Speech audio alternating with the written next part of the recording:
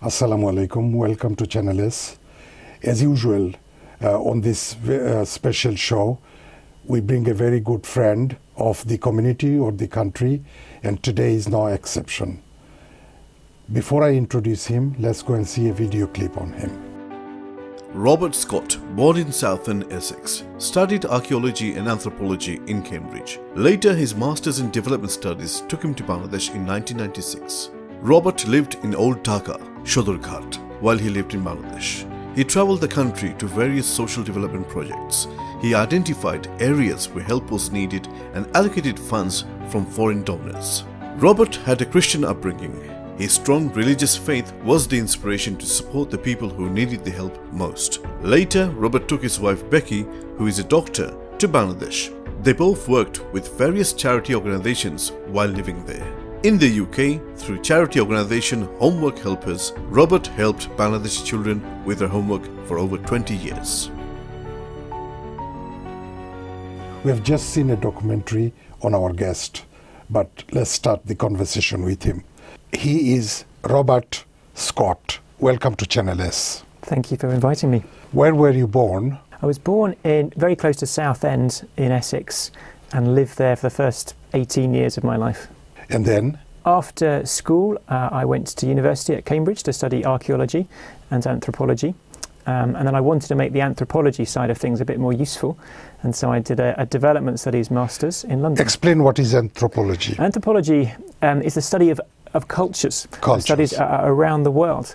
It began in a way as a study of kind of colonial peoples, so we British people would know how to rule them. So it wasn't necessarily a very good subject from that point of view, but over time it's become much more understanding of other people, valuing their society and culture, and partly seeing what we can learn from it. But it's understanding other people in their difference from us. And that was in the university? Yes, at university, that's right. Did you have many, South Asian friends? Not particularly, and certainly growing up, where I grew up in Southend, it was a largely white area. Mm-hmm. In my school of 800 boys, there were maybe 5 or 6 boys from a South Asian background, and they weren't treated very well. No. And we were often acted quite racistly towards them. At university, I did have some South Asian friends, but again, not very many. But I think there is a lot nowadays. Yes, no, that's right, yes. Yeah. So when did you get involved with religious faith, in a deeper manner? Well, I was always brought up by my parents to be a Christian, although they probably didn't teach me much, actually. They formally, as such, but they showed me by example what it was to follow Jesus the Messiah, being loving and kind and generous and hospitable. But it was really going to university that there I was part of a church that thoroughly grounded me in the Holy Scriptures and deepened my faith and helped me to have it as my own and not just my parents' faith in a way, and a desire to want to follow Jesus in every area of my life, loving my neighbour and loving God. And then in Masters? Yeah, my Masters in Development Studies, I hoped that it would take me overseas to show in many ways practical love for people who might not be in as good a situation as we were in Britain, maybe being involved in development projects, and just practically showing love for neighbour that Jesus commands us to show. So where was it? Which university? So that Masters was at the School of Oriental and African Studies in London. In London? Yeah. So that's where there were many Asians? Yeah, there were, certainly within the university. I don't know if you know the School of Oriental and African Studies, but it's almost like where the whole universe meets. There are so many people from so many different backgrounds studying there. Yes, and met lots of different people. One summer actually during university, I visited India for 1 month, but hadn't really got any experience of Bangladesh until after my Masters. Right. Did you get involved with Bangladesh? Bangladesh, I first went to Bangladesh in 1996-97.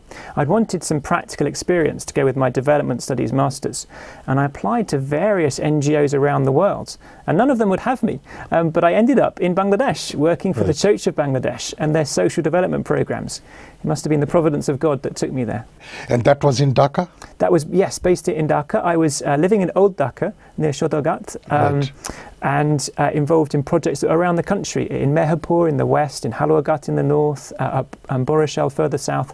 I'd visit those projects, try to evaluate them, try to write project reports and funding requests to foreign donors, that kind of thing. Mm-hmm. Did you visit other parts of Bangladesh? A little bit, but not masses, partly because I was too busy working, miming, singing a little bit, but didn't get, unfortunately, to Cox's Bazar or to the tea gardens in Sylhet. Yeah. How long did you stay in Bangladesh? So that time was 9 months. And when did you get married? Just a year after coming back from Bangladesh, married my wife, who became a doctor. Doctor? Yeah. Becky? Becky, that's right. Becky. Yes. And both of you now, did you have a common goal?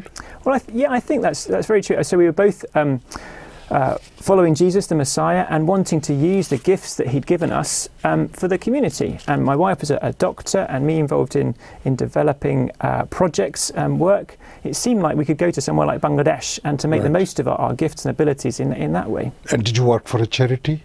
I worked for a couple of charities after that. So one was actually the government regulator of charities, the Charity Commission. But then I worked for the World Health Organization and an epilepsy charity, trying to set up projects in developing countries to see how to treat epilepsy cheaply. What, based in this country? It was based in this country, but we would travel we were trying to set up projects in 4 countries, China, Zimbabwe, Senegal and Argentina, to show that you could do it relatively cheaply and nurse-led. So in a developing country that didn't have many resources, they could do it relatively easily. Tell us about Homework Helpers. What is it? Homework Helpers. So during that time, because we'd always thought we would go to somewhere like Bangladesh, we thought, how can we get stuck into the Bangladeshi community in this country? Partly as practice to see if we could relate to Bangladeshi people. And our church, a group of churches in Tower Hamlets, ran a program called Homework Helpers. And it does exactly what it says. It goes into people's homes to help with the children's homework. At the time that we were part of that, many Bangladeshi parents were not so able to help their children with their schoolwork, either because their English wasn't so good, or if they hadn't been educated in this country, they might not understand the system so well. And so this was just a practical way of showing love for our neighbours by helping Bangladeshi neighbours in particular with their children's homework. And we helped one particular family for 5 or 6 years or so, seeing their children grow up. And we went to one of their weddings recently, which was very exciting. So how long did it continue? So we then ended up running the whole scheme, and it went on for about 20 years or so. 20 years. And we probably had maybe 150 to 200 families who benefited from that, largely in Tower Hamlets, but sometimes in other parts of London where there are Bangladeshi people, like in Camden, around the Euston Station. Is it still in existence? Sadly, well, it's not. No, it's not. And in some sense, it's not sad. It's sad for us. We're not doing it anymore. But actually, it's partly because the community has got integrated. More integrated. Their education has risen, and they don't need our help, which in many ways is very good. We're glad not to be needed in that way, not to have to help. There's other things we can do, but it's great that partly other schemes are set up, and parents are much more able to help. But yeah, education has improved, I think, across the board, particularly in Tower Hamlets. Tell us about what you did in understanding other religions, such as Islam. Yeah, well, living in Tower Hamlets and working in Tower Hamlets and working amongst Bangladeshi people, obviously, there's lots of Islam going on. Bangladeshi people, almost all of them, would consider themselves Muslim people. And as we sought to help their children with their schoolwork, and as I worked eventually for a church, we began to engage in interfaith dialogue. We set up what we called meetings for better understanding. Not a debate where we have a big fight and disagree, but nor a meeting where we just all agree, because clearly there are differences between us. But can we talk about those differences? The end result is there is one God. Absolutely, there is one God, that's right, who made us and who made us all in his image, and so we're all worthy of respect and honour, and we should treat one another like that. But we can explore differences in a friendly, hopefully respectable way. And we did that over the last 10 years or so with different mosques in East London and Islamic groups. Bangladeshi? Often Bangladeshi, but not exclusively. Yes, often. What did you do after 9/11? After 9/11, we tried to build these kind of links between Christians and Muslims to help Christians not be fearful of Muslim people, not think that all Muslim people are terrorists, to say that all Muslim people, like everybody else, are made in God's image and worthy of respect and dignity. Let's try and understand one another. And also for Muslim people to understand that we're not against them, we don't hate them. It's interesting, just recently actually, my wife was standing with a friend, a Bangladeshi Muslim friend, who had a hijab on, and a big white guy just came up and shouted in her face for no reason whatsoever. Clearly that kind of thing happens. It's really unpleasant for the lady, but my wife to be there could support her friend, could say that's just wrong, I don't think that way, isn't it awful how some people treat you? And we don't want to be like that. We want to build bridges, we want to share our faith and be open and honest with one another out of respect and love for people in the community. Do you attend interfaith groups, you know, gathering like they do in East London Mosque? Yes, sometimes we have done, and sometimes I've done talks there. So, for example, we've looked at what happens on the Day of Judgment from a Christian or a Muslim perspective. Why do I believe the Bible, and why does the Muslim speaker believe the Quran? What do we think of who God is? Just to explore similarities and differences. And my conviction is that part of our love for neighbour is to share our faith. If we think that what we're doing is right and that following Jesus brings us safety from hellfire and brings us peace with God, we should share that out of love for our neighbours. Sure. We'll continue our discussion. We have to go for a short break. Sure. Viewers, stay with us. We'll be back soon.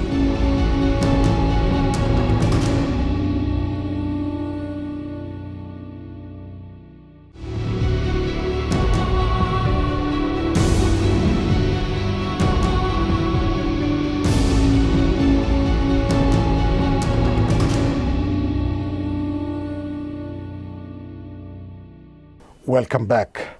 We are having a discussion about interfaith and the Bengali community and various religions. So after this 9/11 and going around to talk about racial and religious harmony, you decided to go to Sylhet, did you? That's right, yes. And it's a mixture of reasons, really. Partly my wife being a doctor in Tower Hamlets, she had lots of Sylheti patients, and you couldn't always communicate very well. You need an interpreter. So she found that frustrating. Partly in our work at the time with homework helpers, we couldn't always communicate very well with the parents. We wanted to be able to explain to them what was going on in their language. And partly in the interfaith work that I was doing. Sometimes people didn't understand what I was saying. And we want people to understand in their heart language so they can truly believe and come to know God and how you might be saved from hellfire. So we thought, how can we make the most of who we are with our gifts and our time? Can we go to Sylhet? Can we learn some Sylheti language that would be of use back in Tower Hamlets, particularly amongst Bangladeshi people there? So you went to Sylhet? We did. We went to Sylhet. How long for? We had 18 months in Sylhet town, in Upashur, and we went to a language. That's right, in Ibalok, and we went to a language school there, and they taught us Sylheti language. And the script, the old Nagri script, to read and write that, which was exciting. And then we did homeschooling for our children at the time and got to know people in the community to understand more of their culture. So you said we. We means what? Your children as well? Yep, so one wife and 3 children. We all went together. How old were they? I'm trying to remember. Our son was 3. Our next girl, I think was 6, and the next one was 8. So I think it was 8, 6 and 3, roughly. Right. Yes. So you went to Sylhet. Yes. And you lived in Upashahar. Yes. And within the area there was this school where you studied Bangla? Just Sylheti, no. Just Sylheti. শুদ্ধ ভাষা বলতে পারে না। শুদ্ধ ভাষা বলতে পারে না, right. But আপনি শুদ্ধ ভাষায় বলেছেন। So you started learning, reading and speaking Sylheti Nagri. Yes, we did try. My wife is better than me, but yeah, we made reasonable progress with understanding and with speaking. And our children actually did some of the classes as well. And their Sylheti accent was brilliant. It was a lot better than ours and a lot better than children in Tower Hamlets going to Sylhet on holidays. আপনি এখনো সিলেটি মাত্রা পারেন বুঝেন? বুঝি। বুঝেন। আপনি বাংলাদেশে যে গেলা, বাংলাদেশে গিয়া 18 মাস থাকলা 18 মাস জি ভাই 18 মাস পরে টাওয়ার হ্যামলেটস আইলে জি ভাই, yeah জি ভাই। টাওয়ার হ্যামলেটস হইয়া now you are fully equipped fully equipped to speak to Sylheti people in Sylheti. আমরা আশা করি Sue was doing her as a doctor. Becky was yes, Becky as a doctor, and you as an interfaith believer, speaking to the community, local community, yes. And the local community, some newly arrived, yes. yes that's So right. they did not know about British culture. Not so much, that's not right. so much. তো আপনারা হিকাইলা তারারে যে English language বা British way of life জি ভাই জি ভাই এখন করেননি GUA. And as part of that, we helped to set up a bookshop and library in the Brick Lane area. Yes, I'll come could to that welcome in a people second. For that I'll kind come of to that. purpose. এখনো আপনারা family লগে communicate করেননি বাংলায় সিলেটি ভাষায় yes Tura. তুড়া ওকে তো আপনারা সিলেট থাকলা নাগরি ভাষা Nagari script Sylheti ভাষা শিকলা নাগরি ফরতা পারেননি GUA, আমি ফরি ফড়ইনি আমি GUA আর একটা বই আমি ফরি ফড়ইন GUA আচ্ছা ফ্লুয়েন্ট আস্তে আমি ফরি GUA ওকে সিলেটিরা তো খুব বাউল সঙ্গীত তারা বালাফায় আপনি বালাফাইননি GUA ওইলে আমি তোরা বুঝি তুরা বাউল গাইতা পারেননি পাইতাম না পারেন না আচ্ছা that's fine you came back and you were sort of communicating with Sylheti people, and then as you said you decided to open a bookshop. Where? That's right. It's just off Brick Lane on Fashion Street, to be there for the community. So we have books in English, books in Bangla, books in Sylheti, but to be a place of welcome for people who might not be very good at English. We can do English classes with them. But then for people who've lived it all their lives and speak Sylheti, we could teach Sylheti reading and writing. So we've run some bookshopর নামটা কিতা? Shantir Boy. Shantir Boy. Excellent. Fantastic. Tell us about the racial harmony within Tower Hamlets and London.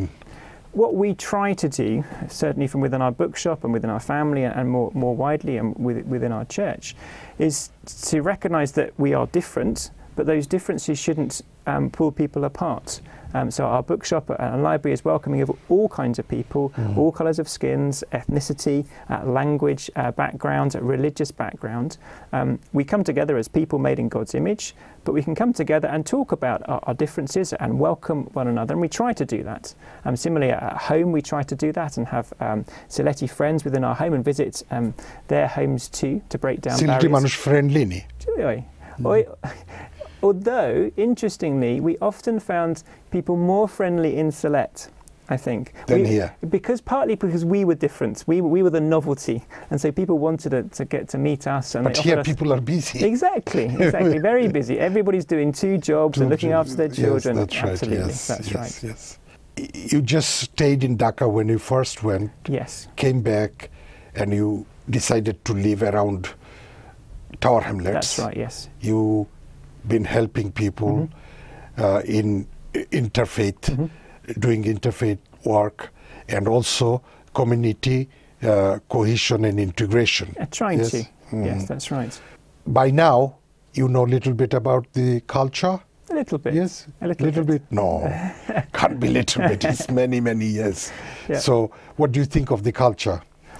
I think things that we appreciated, particularly in Sylhet, was people's hospitality and kindness to us as foreigners, people's helpfulness. So, for example, if our children got sick in Sylhet, people would come and would help and would take us to hospital or advise. Or if we phoned back here, friends back here, they say, oh, my cousin lives in Road 5, you live in Road 6, he will come and make sure you're all right. So there's real kindness there. The strength and breadth of family connections was very impressive as well, how families would stick together and would help one another and would be with one another. Now, I know there's lots of problems within families, as there are everywhere, but we were struck by that the love and the care and how family is important much more than Right. in the West often. You took your children. Yep. What do they think about Bangladesh? What do they think about Excellent. Bangladesh? Well, they want to go back. They want to go back, although we looked at flights recently and they're far too expensive. Although by the time we were leaving, our son, who was 5 at the time, thought everything was spicy, that Coke was spicy, that water was spicy. But our daughters particularly, they love spicy food. They understood Sylheti language a bit more. They enjoyed being there. They enjoyed the colour of Salwar Kameezes. They enjoyed some of the singing. Yes. Some of the singing. My son enjoyed playing cricket in the street. They enjoyed some How of the old are they freedom now? Our eldest is 15, our middle girl is 13, and our youngest boy, he is 10. Are you going back? We'd like to go back if we can afford the flights. Maybe Channel S can sponsor us. Month of December is expensive. It is too expensive. Expensive. I read somewhere you were teaching Nagri and Sylheti to Sylheti people. That's right. Yes. So we've run 3 or 4 series of these classes in our bookshop, Shantir Boy, to maybe 5 or 6 people each time, and linked up with some other students at SOAS as well, the School of Oriental and African Studies. Just to go through the workbook that I think James and Sue Lloyd-Williams put together that you might have seen on your show before. Just to go through that, just teaching people that this is the alphabet that best fits with your language, and there's some literature that you can read, and you can take pride in your language. You don't need to think that it's rubbish or slang, because what goes on in our heads in words is really important. What is your message to the community? You know, community cohesion, religious cohesion. Interfaith. I think don't be scared of other people. Talk to other people, find out about other people, listen, learn, understand. We don't have to agree on everything to be good neighbours with one another. I'm firmly convinced as a Christian person, follower of Jesus, that he rescues us from hellfire and brings us peace with God. Others disagree, but we can talk about these things, understand one another better. And hopefully, even if it leads to better quality misunderstandings, we can at least be friendly with one another and be one community. In other words, understanding one another. I try to, yes. Religious-wise, understanding one another culture-wise, country-wise, color-wise, yes? I think that's right. And we shouldn't be scared of doing so. We have learnt a lot from you and really inspired by your enthusiasm for the community and the country and the work you are doing. We wish to congratulate you. Channel S wants to thank you for coming to Channel S, and we'll meet up soon. Viewers, we were having a very interesting discussion about different things, from religious issues to community cohesion, language, and so on. We'll be back soon with another guest. Stay tuned with Channel S. Thank you.